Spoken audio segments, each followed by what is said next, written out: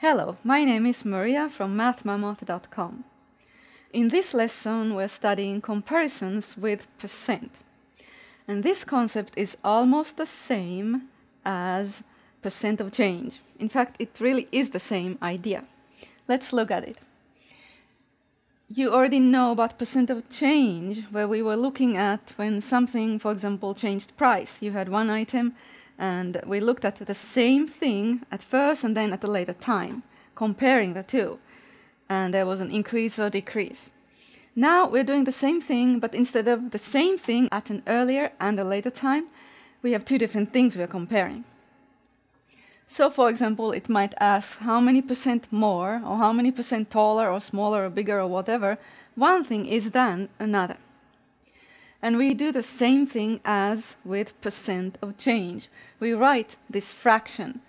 We figure out the difference, the actual amount, how much the one thing is bigger or smaller or whatever than the other, and then compare that to the reference item.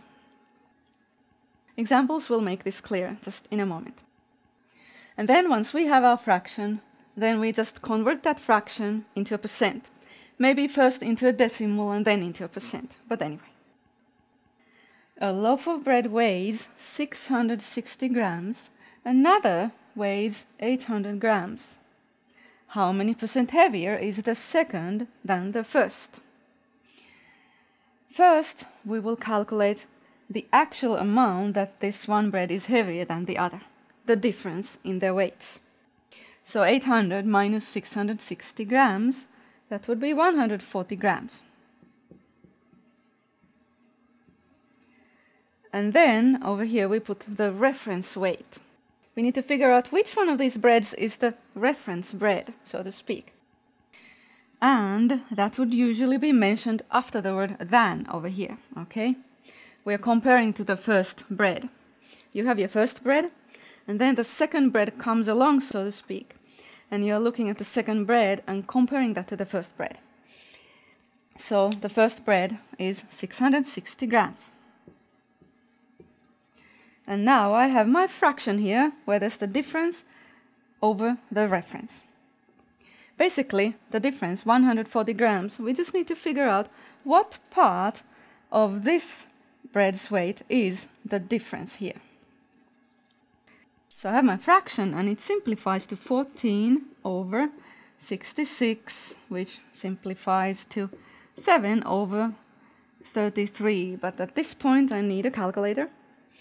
And from the calculator we get 0.212121 repeating. And so this, as a percent now, is 21%. So the second bread is 21% heavier than the first bread, about 1/5. Over here we have two classes, and maybe they both took a math test or something. And the first class got an average of 80 points in this test, and then class 2 got an average of 76 points. The question is, how many percent worse did class 2 as compared to class 1? Now think about it yourself. Can you write this fraction, difference over reference? The difference is easy, it is 4 points, right? Over reference. Which of those classes is our reference class that we are comparing to? That's easy too, as compared to class 1. We are comparing to class 1. So over here we put 80. This one is easy. 4 over 80 simplifies to 1 over 20. And this as a percent is easy too, right? Because we can write it as something over 100. 20 goes 5 times here, so 5 goes here. And we get 5%. In other words, the class 2 did 5% worse as compared to class 1. Now over here we have two meals. Let's say you are walking on the road and looking at restaurant windows and you see advertised meal that is $40. Then you walk some further and you see in another restaurant another meal that is $50. And here's a question. How many percent more expensive is meal 2 than meal 1? You first found the cheaper one, and then you go on, and then you feel a little disappointed maybe that you found a more expensive meal. Okay, I want you to figure this out yourself. Okay?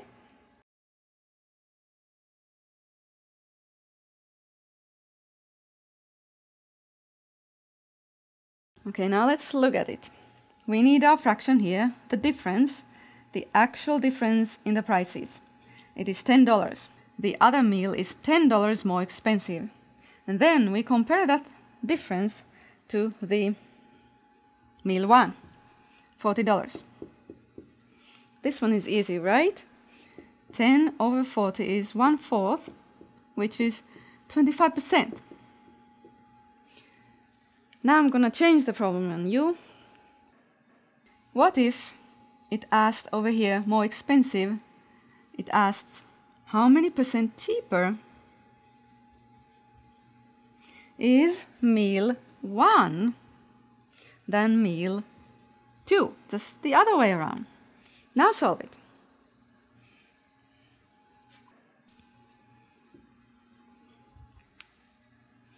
This time the difference is the same, right? The difference in prices is $10. It is $10 cheaper. We compare that to the price of meal 2, $50. So we get 1/5. It is 1/5 cheaper, which is, of course, 20%. Okay, we're all done with this lesson.